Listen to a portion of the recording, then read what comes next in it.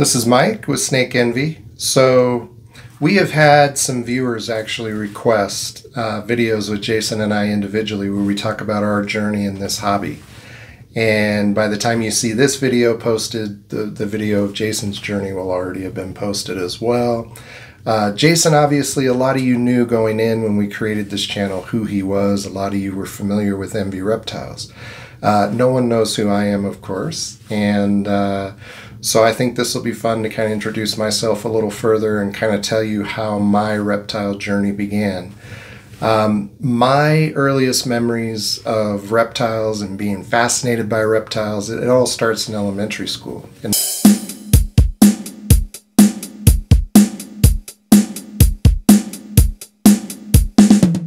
Las Vegas, Nevada. And across the street from our neighborhood, there was a vacant lot. And it was actually pretty large. It was at least a square city block. And it was mostly pristine desert, except for some concrete slabs that home builders and developers had dumped in that lot while they were building homes. But those concrete slabs provided good cover and basking spots, and they actually kind of added to the environment for lizards. That vacant lot was crawling with lizards. Now, elementary school age boys, we had our BB guns, we had this big vacant lot. We would go into that vacant lot, set up targets, and we would practice with our BB guns. One day while we're there, we hear some splashing, and obviously somebody's in a swimming pool bordering that vacant lot. And that particular neighborhood was surrounded by a brick wall, but there were decorative holes at a certain point in the wall. So in thinking about this, it's like a movie scene. Picture a bunch of little boys lined up along this brick wall, some of us having to stand on something to see through the holes in the wall. Our thinking was, because we lived in kind of a middle-class neighborhood, there weren't a lot of swimming pools. We used to go to the junior high and high school pools to swim in the summer. But our thinking was, oh man, if this is somebody from school and they have a pool, this is going to be great for us. So we wanted to find out whose pool that was. Well, imagine our surprise when we peer in through the brick and it's two naked women skinny dipping in the swimming pool. So my journey in the reptile hobby actually begins with skinny dippers. You're probably wondering, okay, what's the connection? Well, this was early in our journey into that vacant lot. We'd only been over there a couple of times prior. We were old enough to understand that this was interesting, these naked bodies in the pool, but we weren't old enough to really fully understand why. And here's the kicker, the vacant lot and all the lizards in the vacant lot that we started to notice became much more appealing than the bodies in the pool. So that vacant lot took hold of us that summer. We were over there every opportunity we had. And I'm not proud to say, in the beginning, lizards that were too fast for us to catch became targets with our BB guns. But the very first time I ever shot one of those lizards with my BB gun, and I actually looked at it and held it, it was the first time we'd actually held one of them. I remember a lot of us being disappointed that we had killed it because it was beautiful. It also, for these little elementary school age boys, reminded us of dinosaurs, its face, its colors, its feet and claws, and we were actually impressed. Our goal from that point forward was to try to catch them, and we saved our BB guns for tin cans and targets.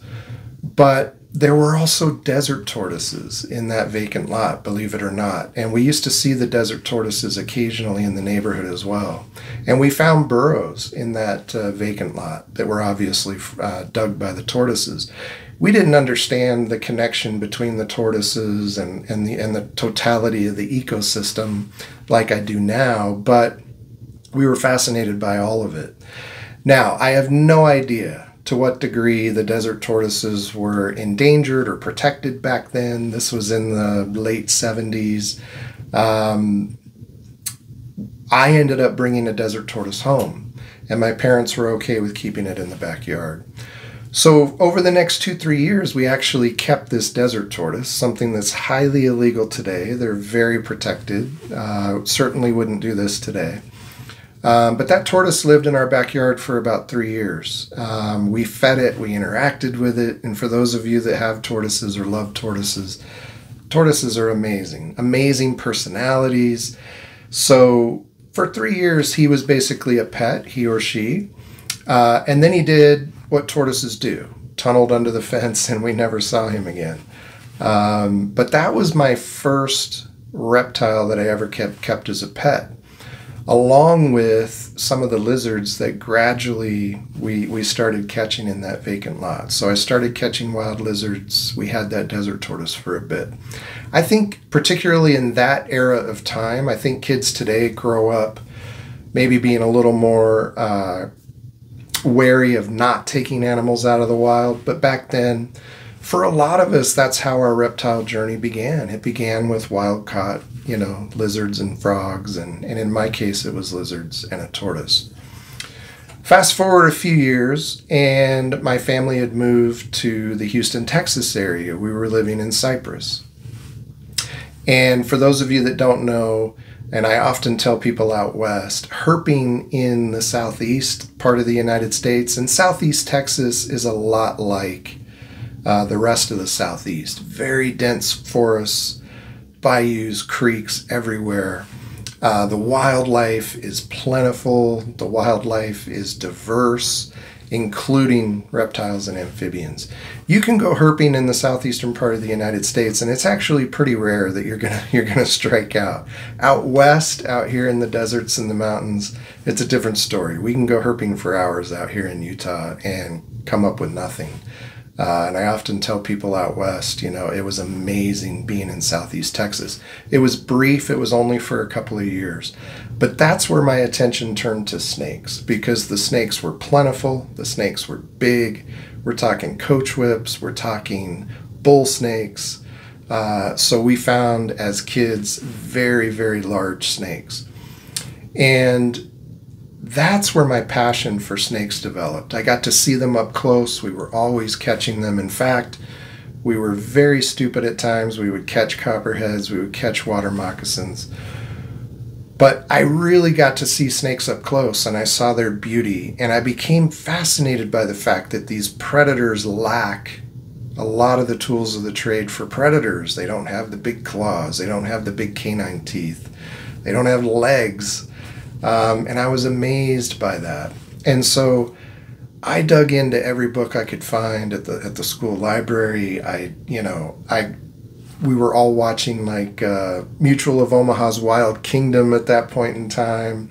I was always extra excited if they were talking about snakes. So snakes became a real passion. I did with snakes what we used to do with lizards when we were smaller. And we used to catch snakes in the wild. We would bring them home, and we would just try to feed them. A lot of the fascination was just in seeing if we could get them to eat, and we were obviously fascinated by watching them eat. And then we would return them to the wild after a few weeks. Occasionally we'd have one that we would keep for a couple months, and then we would return them to where we found them.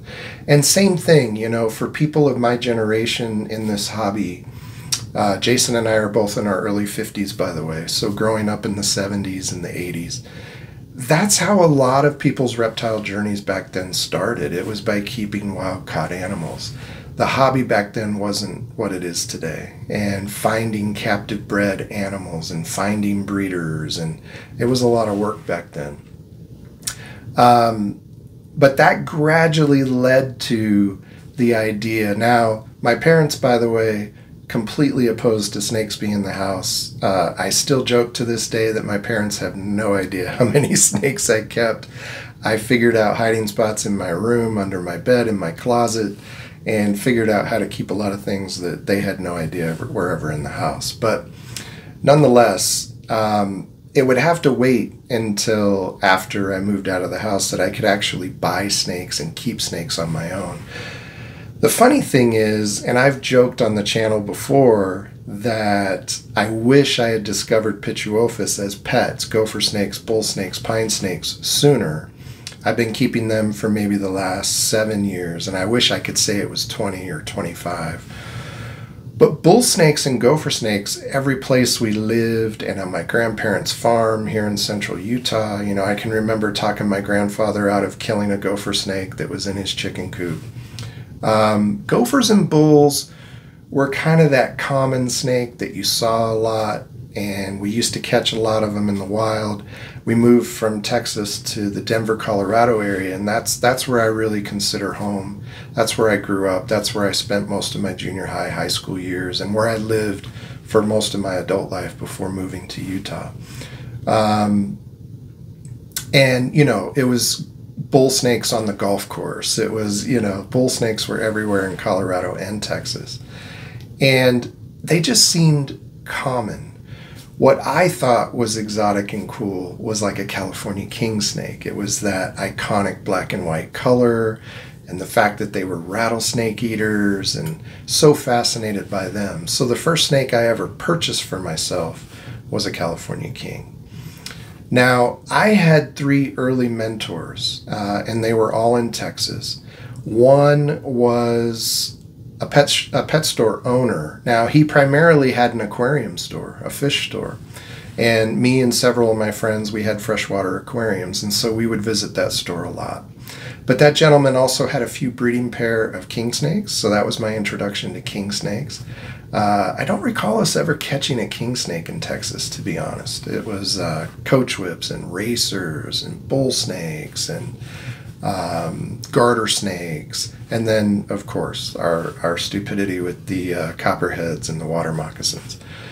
But I don't recall a king snake, so that was kind of my introduction to king snakes, was in his shop.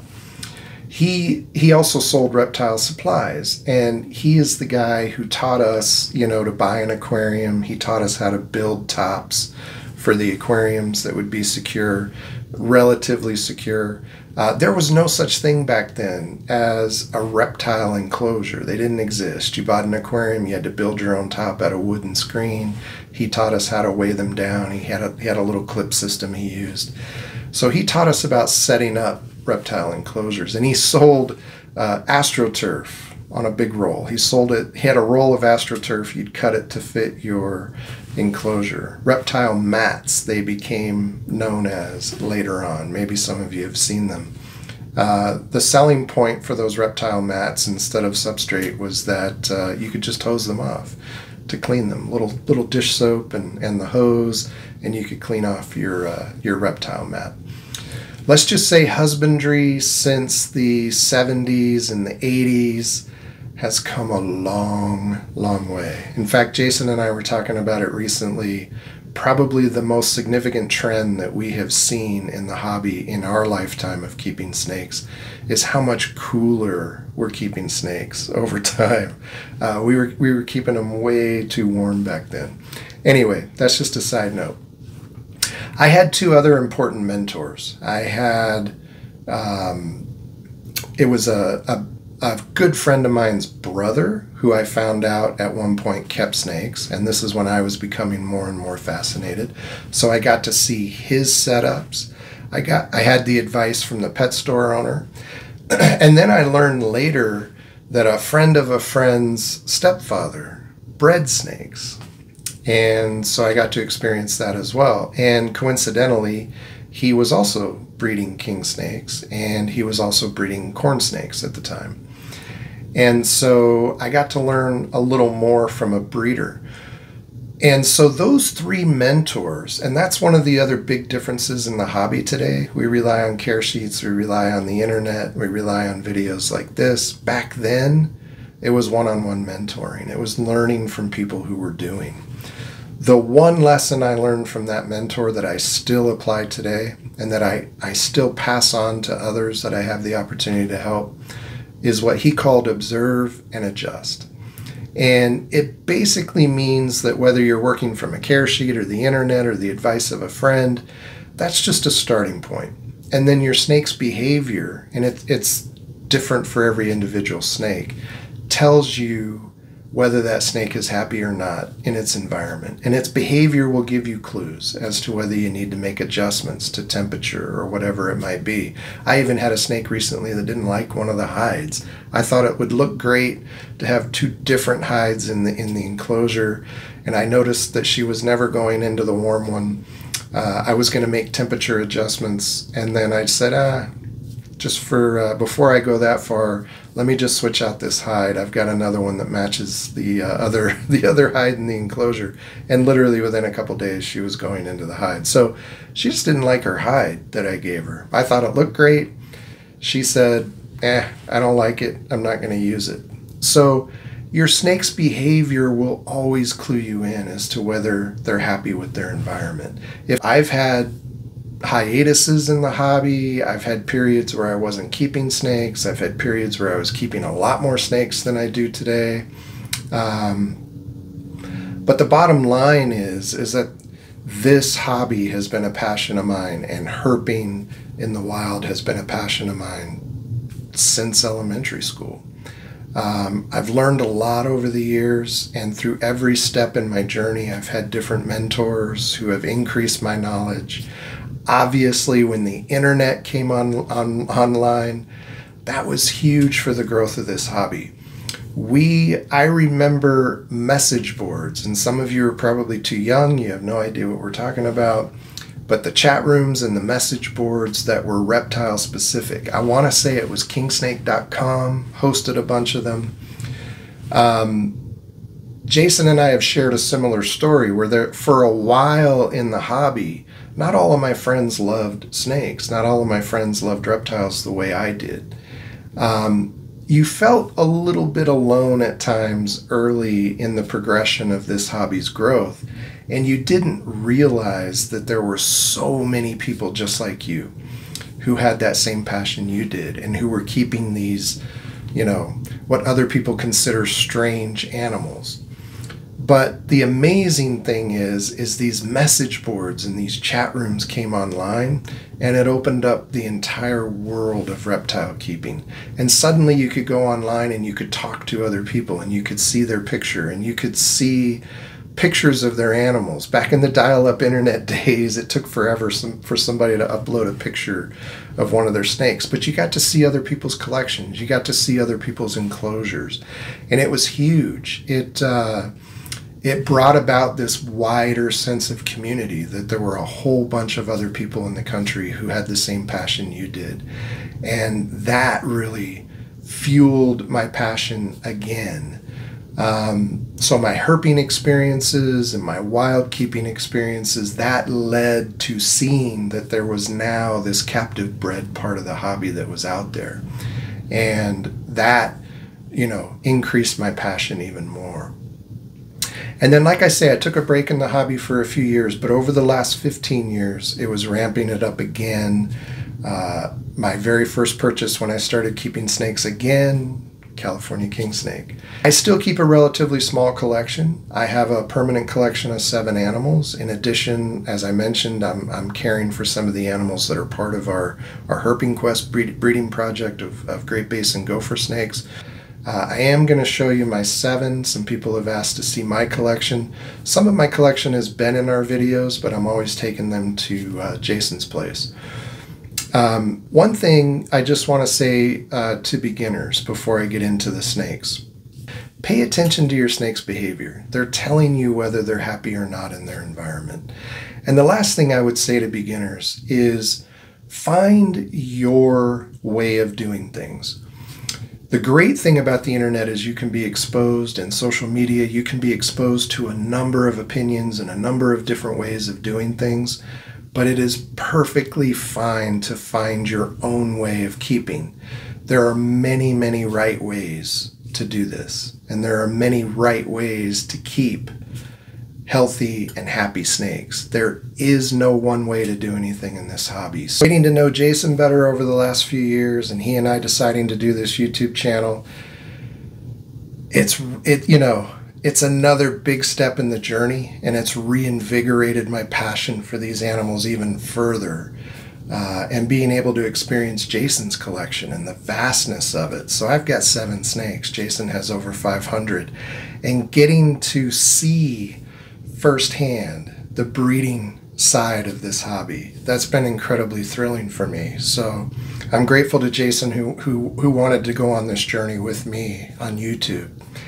And for me to be able to see all the behind the scenes stuff that as customers and consumers we don't always see, as you know, and going to reptile expos and actually experiencing this hobby from that side of the counter and helping Jason sell snakes, that's been amazing for me. And that's something that, you know, adds an element to my journey. So I'm excited about the journey I'm on right now with YouTube, interacting with all of you. That's been amazing.